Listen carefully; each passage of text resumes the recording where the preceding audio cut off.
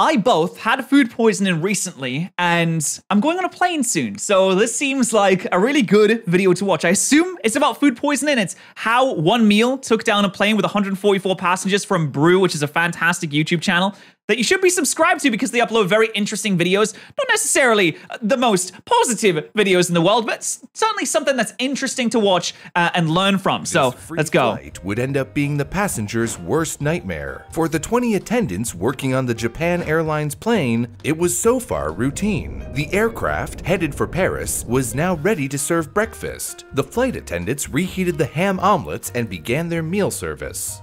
Okay, ham omelets? I've never had a ham omelet as like a breakfast option on a plane before, and I've been to many planes, but then again, they're all going to or from America, so maybe it depends on the airline, but usually the breakfast options that you get is those weird little wrap panini things that have like maybe a little bit of cheese or ham inside, and it's like kind of underwhelming and not great. Or you get those little yogurts, which are pretty nice as well, or like a scone, or maybe like a little muffin, a little blueberry muffin as well. They're pretty good. Up hungry after several hours of flying and excited to eat a freshly prepared breakfast. See, this is where if you're vegan, it's OP, because if you're vegan, then you don't eat the omelet. You don't eat the ham, then you don't get food poisoning. Little did they know, these eggs would derail their entire vacation. The omelets had such a severe effect on people that the plane had to make an emergency landing as its passengers fought for their lives.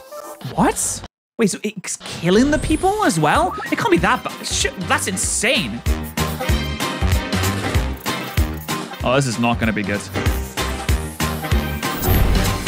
1975, Tokyo, Japan. 344 excited 1975. Japan Airlines plane destined for Paris. Most of the travelers were salespeople for Coca-Cola and their family members. The employees had won a vacation to Paris, and Coca-Cola had arranged a flight on a Boeing 747 aircraft for the trip. The route— oh my god, from Tokyo, Japan, all the way to Paris? That has to be a 16-hour flight, or something along those lines. And in 1975, before you even had those little TVs on the plane, what do you do in the entire time? You either read a book or you try and sleep. If you don't, then you just raw dog it. You sit there and you look out the window. I don't understand those old people that just straight up raw dog the flight. They turn off the screen in front of them and they just cross their arms like this and they just try and sleep. They are the bravest among us. The route had 3 legs that began in Tokyo's Haneda Airport, had a stopover in Anchorage, Alaska to fuel up, then crossed the Arctic to land in Copenhagen, Denmark, before finally heading to the final destination, Paris. Including stops, the trip would take roughly 20 hours. The passengers would be attended by a crew of around 20 people. 20-hour flight? I don't think it's worth it. I really don't think it's... And to go to Paris as well, of all places? Like, listen, you're going to France. All right, I'm sorry, mate, that's bad enough. But you're going to Paris of all places as well? I'm pretty sure a lot of Japanese or Chinese people have this thing called Paris syndrome, where they're like, oh, dude, Paris is so awesome. We're going to go to Paris. It's going to be brilliant. Can't wait to go there. The city of love, baby. Gonna eat some baguettes. It's going to be brilliant. We're going to go to the Eiffel Tower. Beautiful place. They land there. They realize, like, how depressing and bad it is. And then they just get actual, genuine, like, psychic damage from how bad Paris is. The first leg of the trip, Tokyo to Anchorage, went smoothly. The plane then flew over the Arctic Ocean and entered European airspace around breakfast time. Earlier, sandwiches had been handed out as a meal, and now flight attendants prepared a second meal for the passengers and crew. Ham omelets. An hour. This must be the reason that no one serves omelets on flights anymore. I mean, I know it was back in 1975, so it was a long time ago, and things have advanced a lot since then. But man, I hate to be the meme guy, the guy that says the thing that everybody else is thinking, but flight food is just not good. I've had maybe one good flight meal, and it was a curry. And it's really hard to get curries wrong, to be fair, unless it's really bland and there's no spice in it. Curries are generally very easy to get right. Anything else is just abysmal. Half before the plane was set to land in Denmark. The pilot and first officer working on the second leg of the flight had been staying in Alaska, so they were running on a different internal clock than the plane's schedule and weren't craving breakfast. Instead, they preferred to have steak for dinner, but they weren't craving a delicious ham and cheese omelet. Don't know why. For passengers, omelets were heated up and distributed. People ate as the aircraft got closer and closer to Kastrup Airport in Copenhagen. They were only 30 minutes away from landing when it was clear something was terribly wrong. Almost 150 passengers were suddenly violently sick, nauseated, vomiting, and suffering from diarrhea and cramps. Oh my God, already? That's really fast. So food poisoning is like the speed running of an illness. Usually with illnesses, when you're throwing up and you're sick, it is over the course of maybe a few days. You kind of really build up to it. You're lying in bed, you're feeling not so great, and it builds up and builds up and builds up, and then you feel like you need to throw up. With food poisoning, it is immediate. I had it a few days ago, and at 1 p.m., I was sitting at my desk. I was like, ooh, I feel a little queasy. By 2 p.m., I was paralytic in bed. Like, the stomach needs to vacate everything that is inside of it. Obviously, it's going to be a little bit gross because we're talking about food poisoning and throwing up here, but you have to, everything must go from the stomach. It's like a buy one, get one free sale, and the DFS sale is now on, and everything must go. We have a store shutting down sale going on, and everything must be sold immediately. Everyone runs in, and the food is the items, and the purchasers are throwing up. There probably were not enough bathrooms to accommodate the sudden high demand. One flight attendant was struck as well. Probably. The two pilots were thankfully fine and were able to make a quick landing in Copenhagen. Most of the travelers were so severely ill that immediate hospitalization was necessary. That's horrible. Hospitalization from a bad egg? I can't imagine how every single omelet was contaminated. Every single omelet made everybody immediately horrifically ill. Like, this must have been some pretty bad food standards in 1975, which is not really a shocker. But it was coming from Japan, and nowadays, we think Japan has really good food standards. I guess maybe it wasn't so back in the day. The Paris vacation they had felt so lucky to win was turning out pretty grim, and they hadn't even reached the destination yet. But that was the least of their worries. Sick passengers were taken for emergency medical care as soon as possible. But there was a problem. None of the doctors in Denmark spoke any Japanese, and very few of the passengers could even speak English, let alone that's Danish. rough. Where could they find people who could translate? Thankfully, Japanese restaurants in Copenhagen were contacted, and wouldn't I guess the airline crew might be able to translate, but asking them to do that, it's a bit above their pay grade at that point. Japanese-speaking employees were summoned to the hospital to assist during the crisis. 30 of the plane's travelers were in critical condition. The cause of severe food poisoning was suspected to be the breakfast omelets, since people got so bad sick about quickly soon after consuming them. But authorities needed to take a closer look before saying anything for sure. There was also an interesting pattern of who got sick. People who sat in the very back of the plane were fine. All the passengers who got food poisoning had sat in the front section, including those in first class. An investigation was launched. Oh, looks like this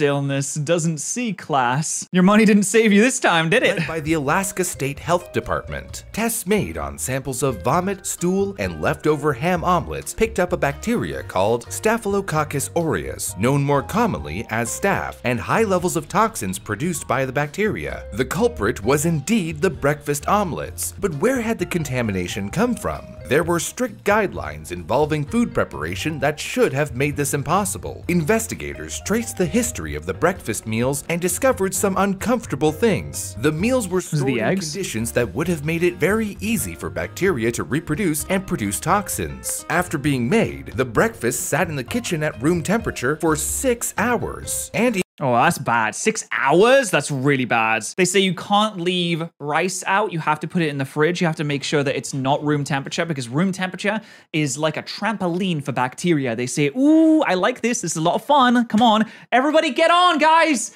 It's feeling good in here. It's like a hot tub for bacteria. They spread and they multiply. They absolutely love it. Even though the meals were placed in a fridge for over 14 hours after that, the fridge temperature was not low enough to be safe. It's recommended that food be stored at 40 degrees Fahrenheit or 4.4 degrees Celsius to stop the growth of bacteria, but the omelets have been stored in a refrigerator at 50 degrees Fahrenheit or 10 degrees Celsius. They were taken out and is 10 degrees Celsius even, does that even count as a fridge? I guess maybe, like, it's kind of chilly, but you can be in a 10 degrees Celsius room and it'll be cold. That's not fridge cold. Stored in the plain ovens, again without refrigeration, for another 8 hours before being reheated and served. They put it in room temperature for 8 hours? No wonder it basically killed everyone on it. My God. I hope everyone turns out okay on this. I'm seriously, if you die from an omelet on a plane, That's rough, man. That's a terrible way to All go. in all, this adds up to over 28 hours of storage without proper cool temperatures to ensure food safety. Plenty of time for bacteria to grow and release toxins. Exactly. You're not going to make an omelet and leave it on your kitchen counter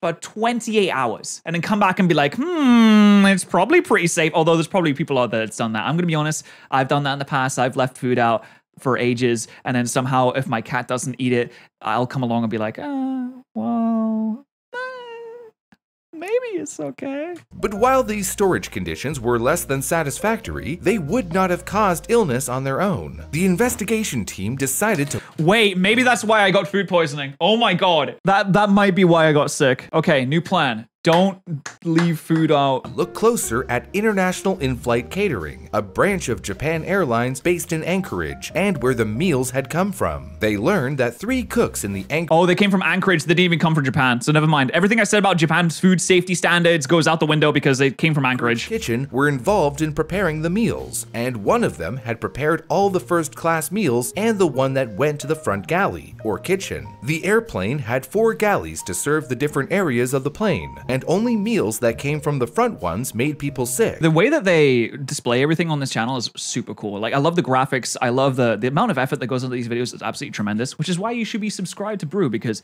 they upload stuff like this all the time. It's really, really good. Like, it's super clear, super easy to understand. Cook had handled Danish canned ham that went into the omelets and had helped prep 220 of the plane's total 354 meals. 86% of those who ate his omelets suffered from food poisoning as— Man, he must have gotten fired. He must have gotten he's more fired than anyone has ever been fired before. He is the most fired person on the planet. result, the cook was wearing bandages on 2 of his fingers, and it turned out that under the bandages, he had lesions. He was aware of his blisters, which is why he covered them up, but didn't think they were important enough to report to his employer. Further— Oh, dude, you're making food, mate. Come on. That's disgusting. I guess you never really know who's making your food. That could just happen. That probably happens all the time because people don't want to like send employees home if they like cut a finger. It's like, just like bandage it, you'll be fine. And then you could be like, ugh, I don't want to think about it. I really don't want to think about it. Companies do not want to send cooks home.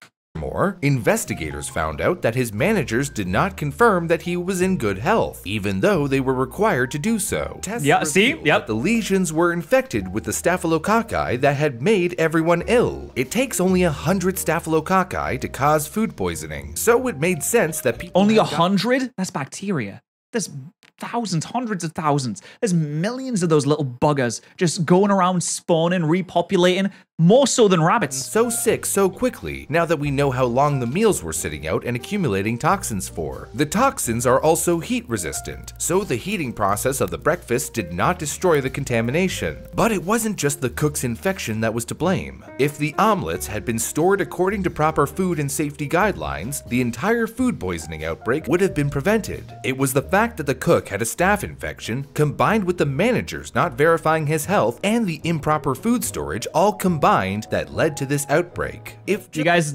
this is so easy to have happen though. First off, like someone cutting their fingers. I mean, that's when you work in a kitchen, that's like a guarantee. There's a 100% chance if you work in a kitchen, you're probably going to cut your fingers eventually. It's going to happen. Managers not verifying health is not a surprising thing whatsoever. So many managers, especially in America, just don't want to send people home. They don't want to pay people while they're not working. They don't want to have any loss in manpower at all. 100% chance that there's some mismanagement going on in like most places.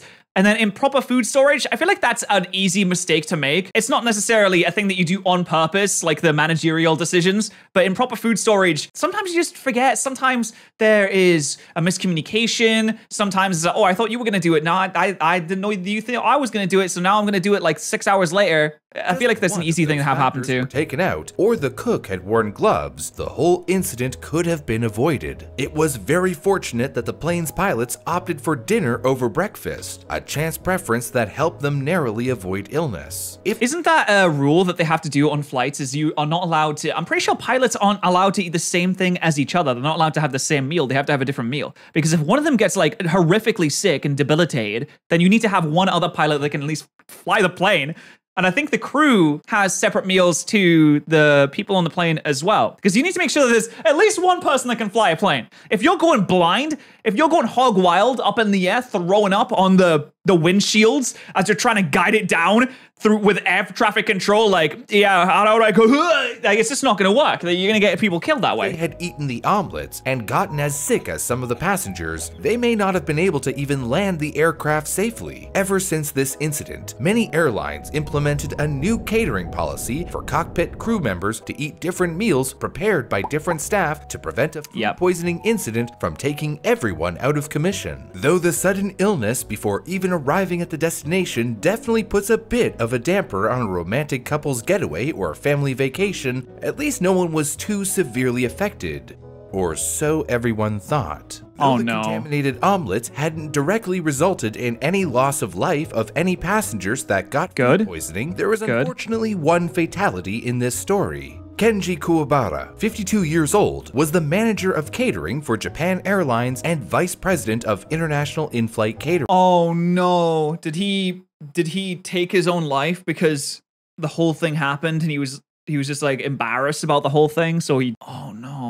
The investigators of the Japan Airlines food poisoning incident were very direct and honest in their approach to determine how the outbreak happened. They strongly emphasized that nobody with infected lesions should handle food, and this meant that the catering company had flaws in their system. Since management did not inspect or question the cooks about their health, and the cook was not aware of the potential risks of him handling the food. But even that mistake would have slipped by if the meals had been stored continuously at the recommended low temperatures. Again, this pointed the lesioned finger at the caterer's standards. The bad publicity and blow to the company reputation, his personal responsibility as the head of the Anchorage office, and losing face was too much for Kenji to bear. Just days after the incident, in his apartment in Anchorage, he took his own life. He had worked with the airline for 25 years, and many colleagues who were close to him mourned, along with his wife and 4 children. Despite he had a wife and kids. Oh, that sucks. I wonder if that's got a lot to do with the kind of Japanese work culture. I guess, what can you call it? Shame culture? Where you're supposed to be very, very proud of your work. You're supposed to be very like into it. You're supposed to make sure that everything is perfect, everything is working correctly. So if something like this goes wrong, and it's like wrong on a really big level, like he made hundreds of, well, he didn't specifically make hundreds of people sick, but some of his managerial practices led to hundreds of people becoming sick.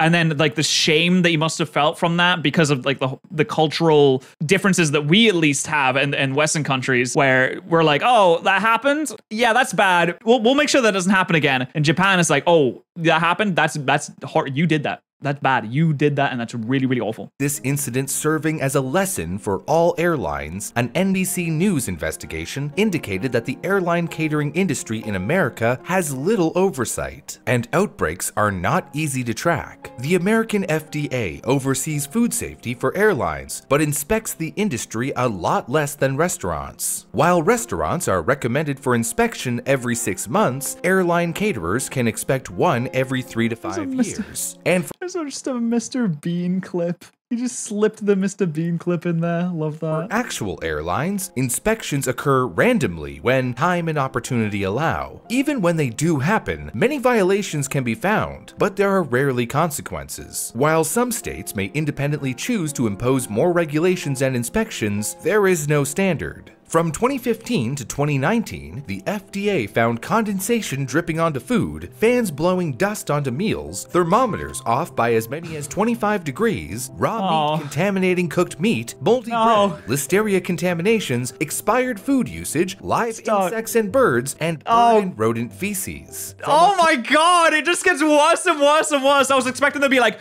also, the crew just started defecating on the food and then mixing it in. They called it extra seasoning. It's just getting worse and worse. I don't want to go on planes anymore. You know what? It's time to start intermittent fasting. Whenever you go on a plane, just fast.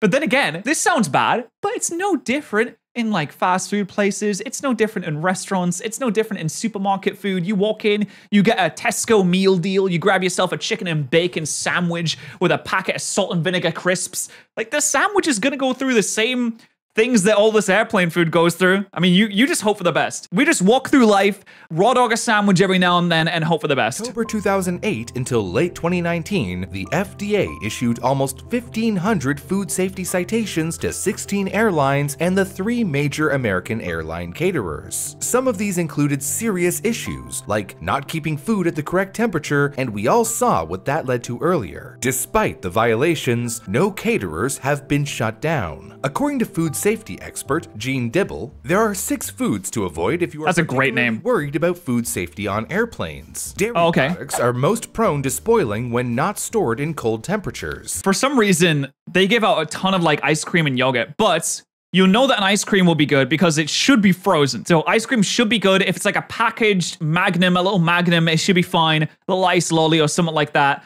Should be all right. Yogurts are a little bit more dangerous. Ice is a surprising one, but bacteria can survive on cubes, and not all attendants may be diligent about washing their hands or wearing gloves while handling ice cubes. That's true. This is also a really big problem I've heard in some countries, I think maybe like Thailand or Vietnam, where you're supposed to ask for no ice in drinks because there can be a lot of bacteria in the water. So if you put ice in drinks, it will dissolve, obviously, and the bacteria will get into the drinks. So even if you get something like a beer, which is supposed to be sterilized and pretty safe to drink, if you get ice in it, which you don't get ice in beer, but apparently in some countries you do, don't get ice in your beer, there can be bacteria in there. So it's a good idea to stay away from ice if you don't fully trust the water supply. If you wouldn't drink from a tap, then don't get any ice in those areas because it's the same water. Deli meats are another thing to watch out for because they are consumed cold and don't go through a reheating process that can help kill bacteria. Raw fruits and vegetables have the same risks. With a melon, for example, bacteria can double every 20 minutes if the fruit is not properly stored. Other high-risk produce include leafy greens like lettuce and sprouts. Lettuce is the most bacteriaed plant I've ever heard of. Every time, there's always E. coli on lettuce. There's always some romaine lettuce has terrible bacteria on it. It will give you diarrhea and kill you if you're not careful. Every time there's a product recall, every time there's an announcement that goes out, watch out. It's always lettuce. Why is there so much bacteria on lettuce specifically? Uncooked rice often contains bacteria that can survive cooking temperatures. And if the rice is cooled or sits in the wrong temperature, the spores can grow and make someone very sick. Rice needs to be reheated at 165 degrees Fahrenheit in order to be totally safe to eat. My mom always told me, like, never eat cold rice. Never eat, like, reheat rice. Never do anything with the rice. And I was trying to think, I was like, why is she saying this? It doesn't make sense because when you make fried rice, you're supposed to use already cooked rice. So why would you not be able to eat it? That doesn't seem like it makes sense. And I guess it's because she grew up in a time where fridges maybe weren't that good or food safety standards weren't that good with rice specifically, and maybe like Chinese restaurants. And it would make people sick all the time. Make people sick all the time. So you can eat cold rice. You can eat cooked rice afterwards. You just need to make sure that it's like stored correctly. So you need to make sure that it's cooled down and put into a fridge that's the correct temperature. So make sure that it's nice and cool and there's no bacteria growing up on that because you will get very sick. Shrimp, a first-class staple, can host many undesirable pathogens. Oh, that seafood's bad for that. A 2015 study by Consumer Reports found that 60% of frozen shrimp tested were positive for Salmonella, Vibrio vulnificus, Listeria, or E. coli. 2% contained a superbug called Staphylococcus aureus. All seafood is risky, but shrimp and oysters are the most dangerous. Shrimp is collecting every bacteria it possibly can. It's like Ash Ketchum of bacteria. Safer options include soup, stews, and curries that are usually reheated many times at high temperatures that kill bacteria. Curries are the goat of airplane food. I mean, just the goat of food in general. Curries, some of the best food that you can get. The national dish of the United Kingdom, the chicken tikka masala. Curries, once again, showing their superiority over other types of food. Crackers, packed baked goods, and those classic airplane pretzels are also pretty safe. So there's no need to cancel your upcoming trip or starve yourself on a flight. Okay, well, no to the intermittent fasting part then. Well, thank you, Brew. This was another fantastic video from Brew. Again, please subscribe to them. They do absolutely amazing videos. And if you want me to react to something, let me know on my Discord server. Also, I have a G-Subs code now. I have a G-Subs link, code patterrz. It helps me if you buy stuff on G-Subs and you use my code. You can get caffeine-free things. You can get caffeine-full things if you want, but it's just delicious drinks and you can get shakers and everything. It would be really cool if you did use my link.